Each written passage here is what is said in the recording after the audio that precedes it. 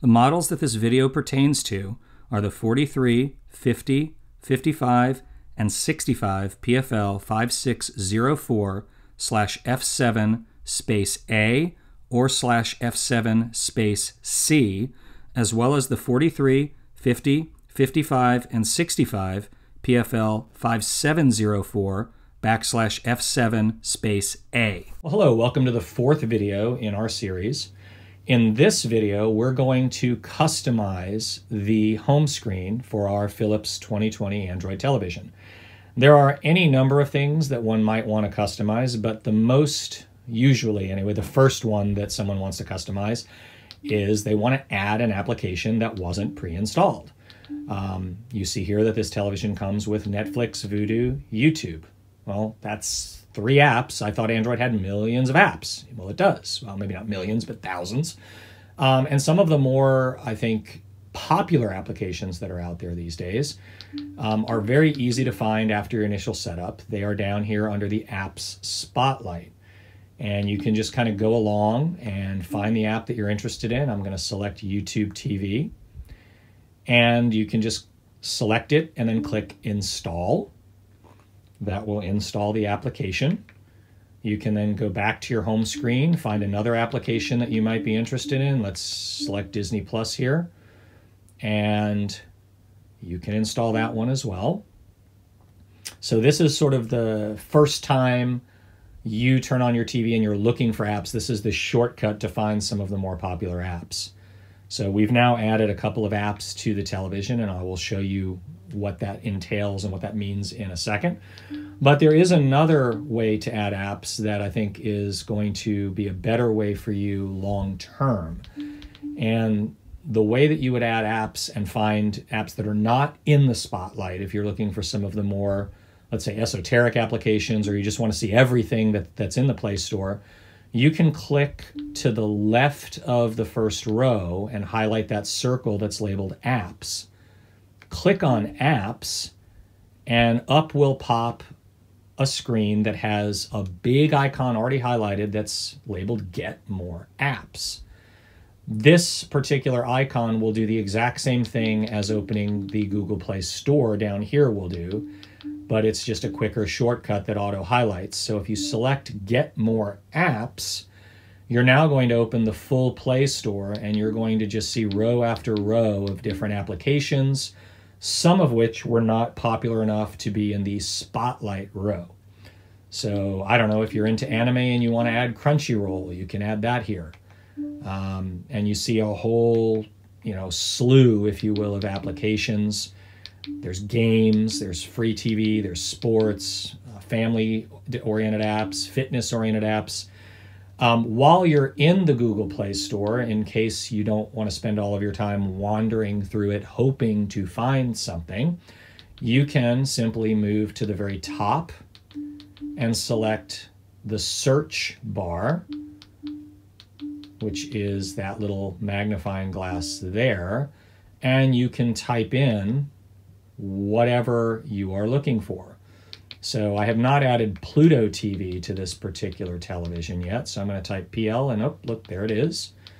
So I'm going to add Pluto TV and install that.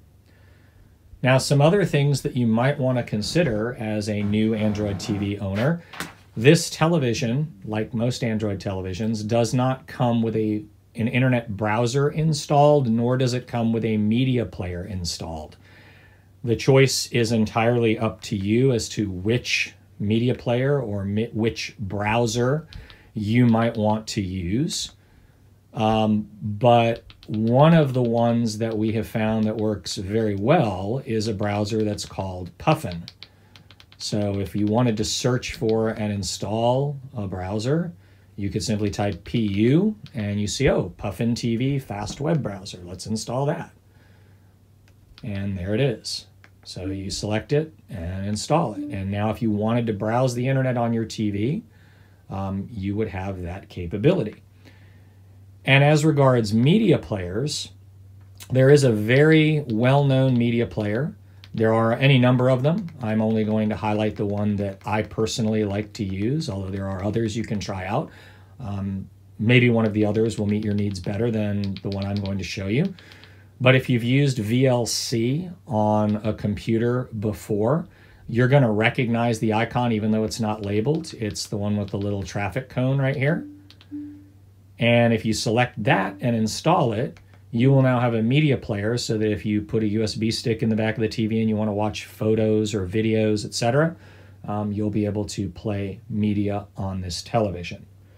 So that's a quick overview of the Play Store, of how to find apps that are very popular and are in the spotlight, as well as how to search for and find other applications in the Play Store. Now, we can also go back to the home screen here and we can start customizing. So if you recall, I mentioned in the previous video that this top row, labeled Apps on the left, this is where your favorites show up. Now, any application that you add to the television doesn't automatically become a favorite unless you go over here to this plus button and say, I would like that application to now be a favorite. So I'm going to go in here and I'm going to say, you know what? I would like YouTube TV to be a favorite. And you see that now it appears right there on the favorites row. I can add as many of these as I want to. So if I want to add Disney Plus and Crunchyroll, you now see that I have a whole row of favorites there. So that's how you, after you add an application, you put it on that top row so you have quick and easy access to it. So that's one important customization that you might want to do to the home screen. The next customization that you might choose to do is you might choose to go all the way to the bottom and customize your channels. Now, any of the applications that you have installed on this television that have their own row of content, you can turn that row off. So I don't personally use Google Play Music. Let's get rid of it. I am not going to use the YouTube recommended channel. I don't care about recommendations, or rather trending, I should say. That may be default on for you. My personal settings have it off. So now I'm going to turn off the trending channel and only leave the recommended channel on. I could also get rid of the recommended channel if I want, in which case there would be nothing from YouTube on the home screen other than the YouTube icon at the top that you see is still a favorite. Now, the other customizations that you can do, you can scroll down here and get rid of the promotional channels. So sometimes, you know, the Google Play app spotlight, they're going to want you to click on things. And if you're not interested in that, just turn off that spotlight row. Now, that spotlight row is great when you first come into the television because it shows you popular apps. But once you know how to use the Google Play Store, you might want to get rid of that app spotlight row, which I've now done. So if you look, all I have left are now 3 rows. I have my applications with my favorites showing, I have Netflix, I have YouTube, and that's it. So I've cleaned up the home screen a little bit. Now there's a deeper level of customization that we want to also demo for you, and that is how do you get rid of an application that you don't want? So we notice here that we have this application. Let's just pick one that I don't want. Let's say I don't want Voodoo for some reason. I don't use it. I don't have a subscription. It's not useful to me. In order to customize and delete an application, you can go down here where it says Apps in the Settings menu. So you click on the gear in the upper right for Settings, and then you select Apps. And then we can go down here where it says See All Apps. And oh, look, there's a bunch of them. But I can scroll down until I find the application that I don't want. And I can disable that application. Now, since it was a pre-installed application, you can't totally delete it, but you can disable it.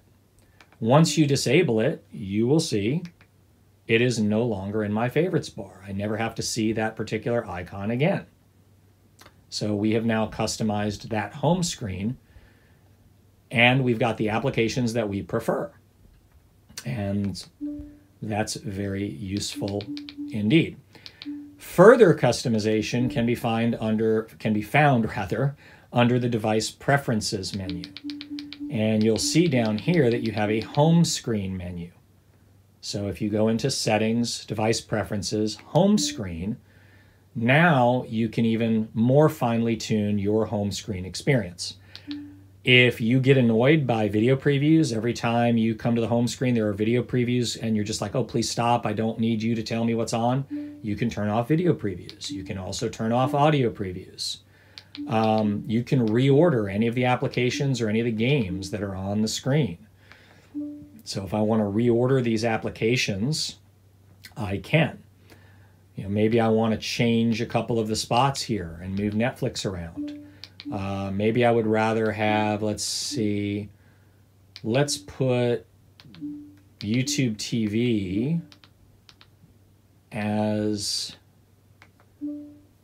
right there behind the help icon, or rather the help application. So we can reorder things, and you now see that YouTube TV is visible on the home screen because I have put it in that 5th spot. So that's how you reorder applications. Now on the home screen itself, you'll recall we have different rows that pertain to the applications that are capable of showing rows. Netflix and YouTube are the two that I've left installed here. Maybe I don't want Netflix to be the top application. Maybe I would prefer YouTube to be the top application. So I'm going to show you how to reorder these rows. You cannot move the application row, but you can move any other row and put it in any order that you want. And the way you do that is you go to the left of the row that you want to move, and you'll see that the circle, in this case Netflix, is now highlighted. You move left again, and you will see that a circle has come up, and it has a down pointing arrow. That's because I can't move Netflix above apps, but I can move it down. So if I press my down arrow here after hitting select, Netflix is now the bottom row. Now if I wanted to change that, let's say, no, I want Netflix to be the top. I can highlight recommended YouTube, go left, click once to select that row, and move it down, and then click again to drop it. So that is how you customize your home screen and add apps, delete apps, and change what content that you have on the home screen, removing advertising if you'd like, etc. So hopefully this has been a quick tour that shows you how to get the most out of the home screen, and it's been helpful for you. In the next video, we're going to go into a little bit more detail related to some of the key settings on this television. The main settings that I think are going to be useful are how do you adjust picture settings, how do you auto-program the TV if you skipped it in the initial setup, etc. So please check back for the next video in the series where we'll go into a deeper dive on how to customize the actual picture that's on the screen, as well as inputs and resolution supported by peripheral devices. So thanks for watching.